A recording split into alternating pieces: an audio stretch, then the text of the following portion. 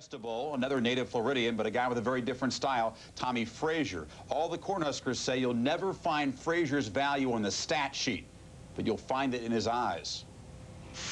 They can look in my eyes and tell that I want to win. If he talks, everyone's going to listen. He just has an air about him. We all look up to him. You always have a chance to win when Tommie's on the field. They can look in my eyes and tell that I want to win, and that I'm going to do anything, whether I'm injured or not. If I'm out there on the field, then I'm going to give 100%. A great player will impact a game. A great leader will impact a program. Tommie Frazier is that player and that leader, changing losses into victories and good teams into national champions.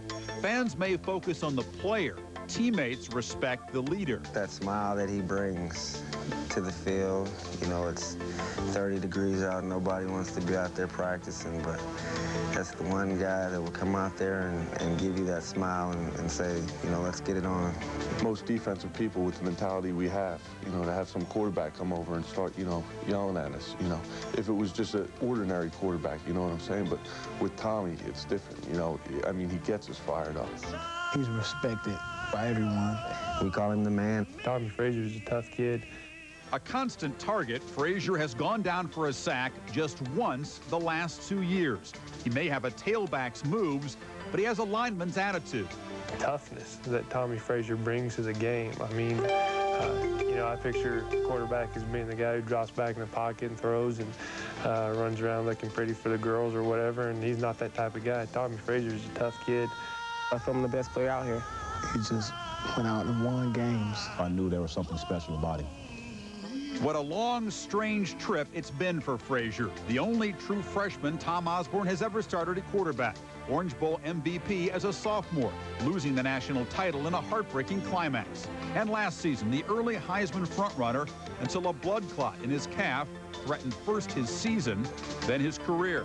Toughest thing I've ever been through, because I had something I really loved taken away from me. And all I could do was just sit back and watch my teammates have fun while I was on the sideline, just in sorrow most of the time. He was at practices, keeping us going. Now, for a guy, you know, who's just almost had a career-ending injury, to be there keeping our spirits up, I mean, you know, you can't say enough about him.